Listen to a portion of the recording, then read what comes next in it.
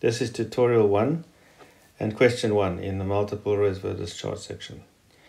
In this question, we've been given 3 reservoirs and 3 separate pipelines that connect them. The pipeline splits going from A and then it joins up B and C.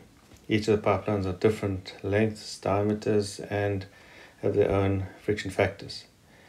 So let's read the question. A dam A has to supply 2 separate reservoirs via a combined pipeline. The water level in the first reservoir, B, is 38 meters below the dam water level. The water level of the second reservoir, C, is 22 meters below the water level of the first reservoir, B, as shown in figure 1 below. And we're asked to calculate the flow rates in line 1, line 2, and line 3 in cubic meters per second, taking only the friction losses into account. So the important thing to keep in mind is that the discharge through line 1, which comes out of reservoir A, must be equal to the combined discharge in line 2 and line 3. So putting that down mathematically, we can say that Q1 is equal to Q2 plus Q3. All right, so in order to calculate this problem, we have to take the friction losses in the pipeline into consideration, and to calculate friction losses in pipelines, we know from last semester that we use the Darcy formula. And the Darcy formula looks like this. Head loss due to friction is equal to the friction factor times the length of the pipe times the velocity squared divided by the diameter of the pipe and divided by 2G. So this is the Darcy formula. All right. But because we're going to be working out discharges, it's useful to convert this Darcy formula into a version that can calculate the discharge. We know that the formula for discharge, Q, is equal to the cross-sectional area of the pipe times the velocity of the pipe. Cross-sectional area is equal to pi over 4 d squared, so that times velocity gives you discharge. If you want to substitute it into the Darcy formula, we need that in terms of V squared.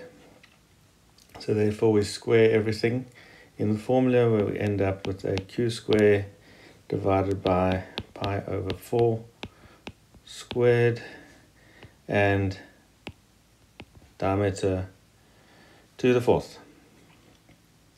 Substituting that into the Darcy formula, we get the friction loss is equal to FLQ squared divided by pi over 4 squared d to the 5th 2g. And if we simplify all the constants, we'll finally end up with the head loss due to friction is FLQ squared divided by 12,1 d to the power of 5. And that is what we can use in this problem. All right, so calculating the friction losses in the pipelines.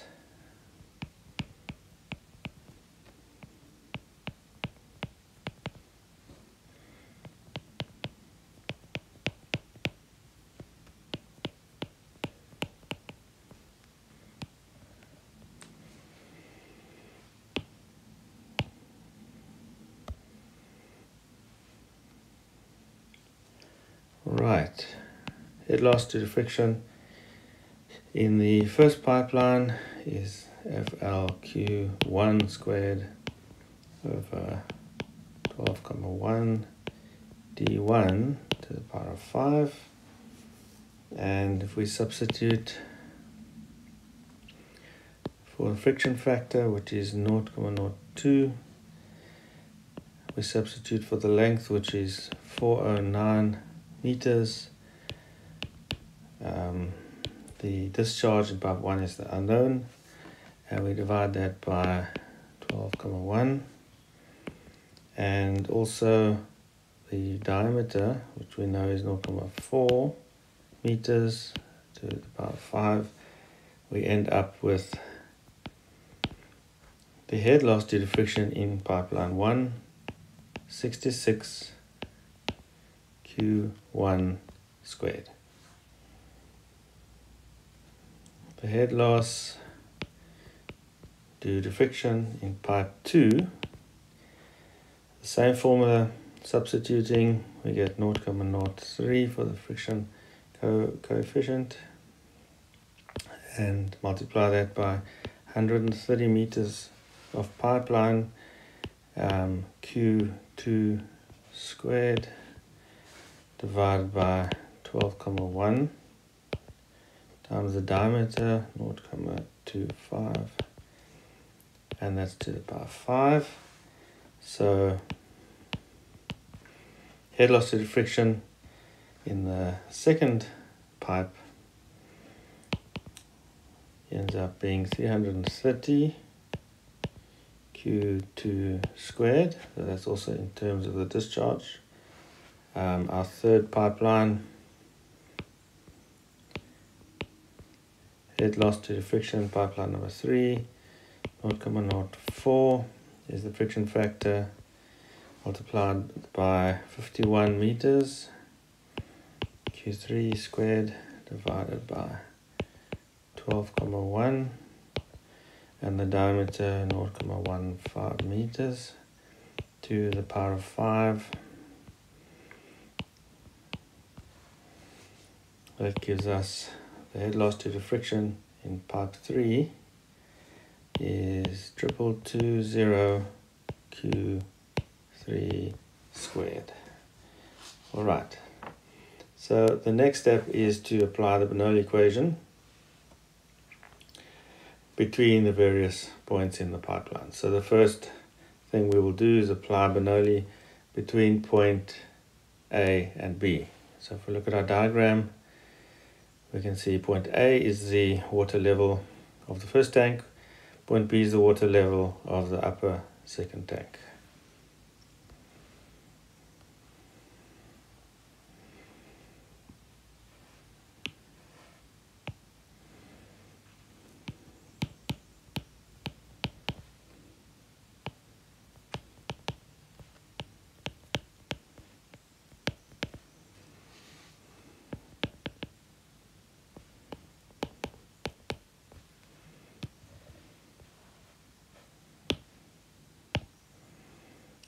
Alright, so the height difference between A and B is 38 meters, and that is causing the flow from A to B, and the resistance to the flow is equal to the head loss due to friction of the two pipelines A and B. So that would be head loss due to friction in pipeline 1 plus head loss due to friction in pipe 2.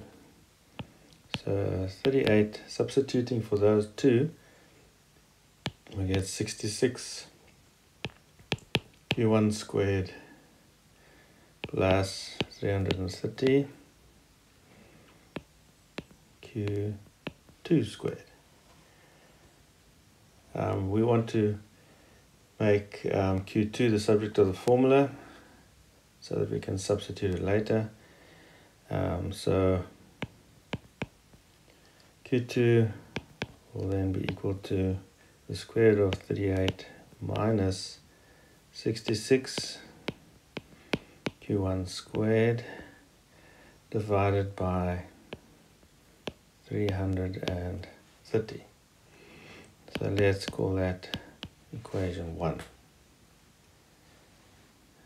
Now we're going to apply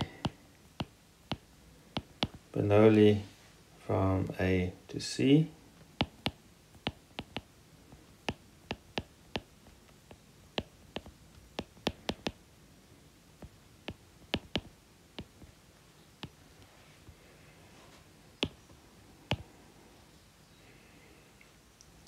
the height difference between A and C would be 38 meters plus 22 meters, and that is equal to head loss due to friction in pipeline 1 plus head loss due to friction in pipe 3. So that is 60,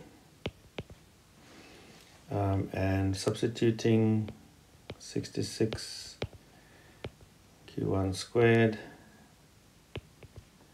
and 2220 Q3 squared. So let's make Q3 the subject of the formula.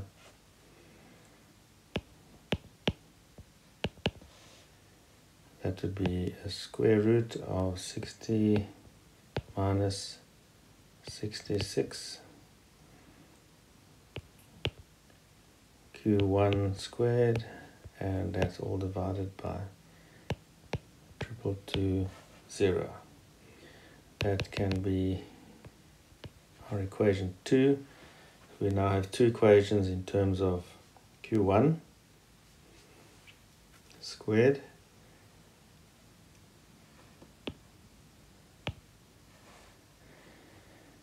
and now for continuity of flow,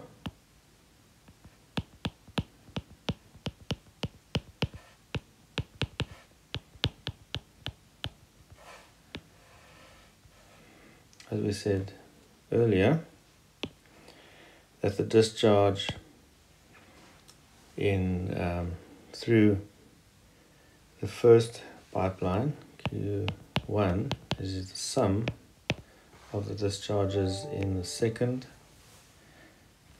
and the third pipelines.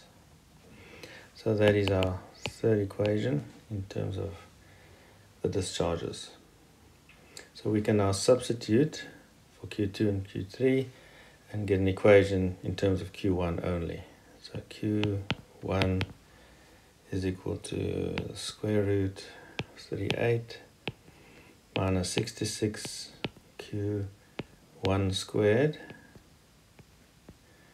It's divided by 330 plus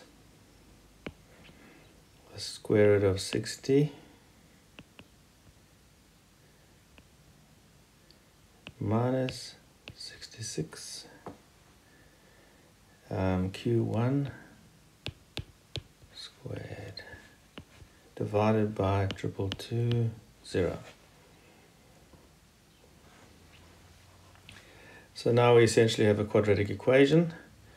We can solve that in one of two ways, by successive approximation or by using your calculator.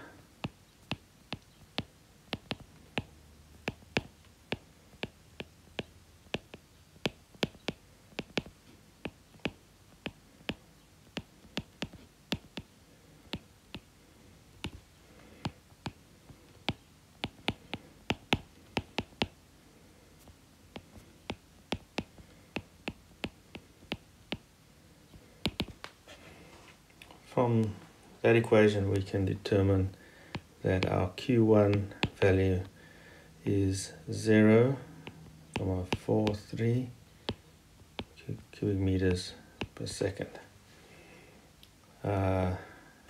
Substituting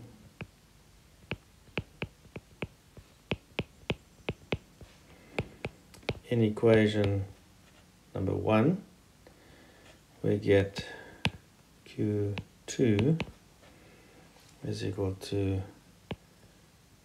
0.2796 cubic meters per second.